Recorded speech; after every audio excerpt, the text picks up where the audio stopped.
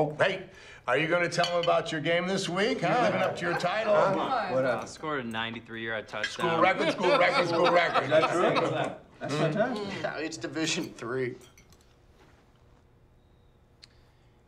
It's Carlton football. It's not even Division II. It's Division III. Got any friends, Andy? No. Oh, why's that? I don't know. I just never really saw the use. Oh, who you can play with otherwise?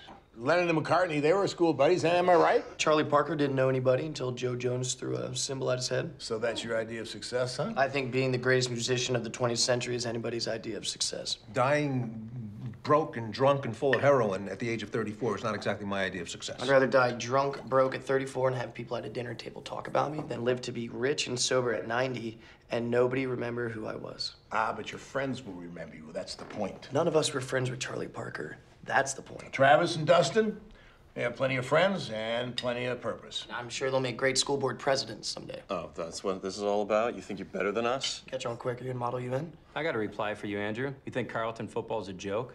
Come play with us. 4 words you will never hear from the NFL.